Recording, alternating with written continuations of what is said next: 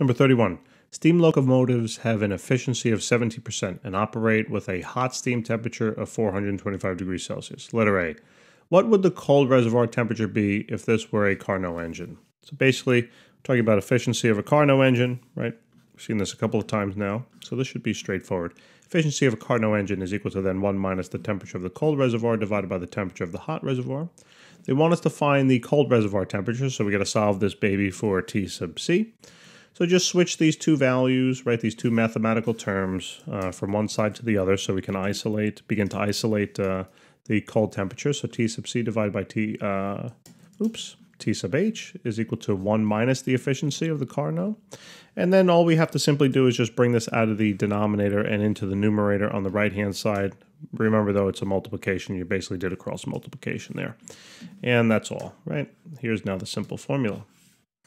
So see, hopefully that trick helps, right? That cross multiplication trick. I've been doing that for quite some time now with these problems, and it should hopefully make the work go a lot faster. That way you can spend time on problems that you're having a little trouble on. Conceptually, that is, not mathematically. So here we have the temperature of the Carnot engine is now going, of the cold reservoir is then equal to 1 minus that efficiency. So that efficiency was 17, so we have to have it in decimal form, right? So 0.17. And then multiplied by the hot, it has to be in Kelvin. Please do not forget that. So this is 425 plus then 273. And all we have to simply now do is plug it on into the calculator. So basically, we're going to take 1 minus 0.17, so that's 83% basically, and multiply that now by parenthesis 425 plus the 273. And this is about 579, so this is about 579 Kelvin.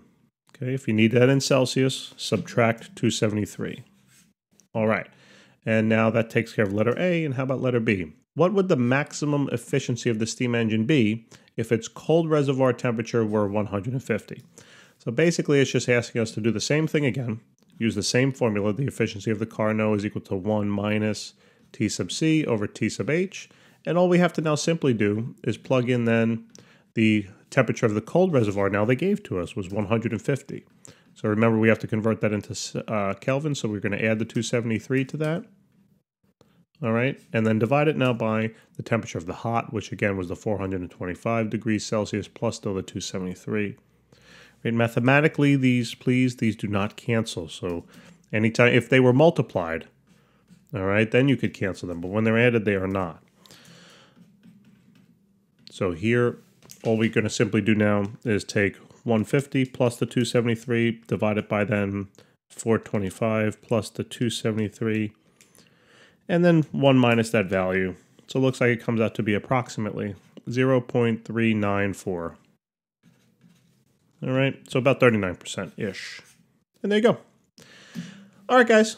Appreciate it. Thank you very much for tuning in. And we hope this video helped. If it did, help us out. Subscribe. All right, that definitely does help. And even better would be to tell your friends if you find these videos helpful. Thank you so much.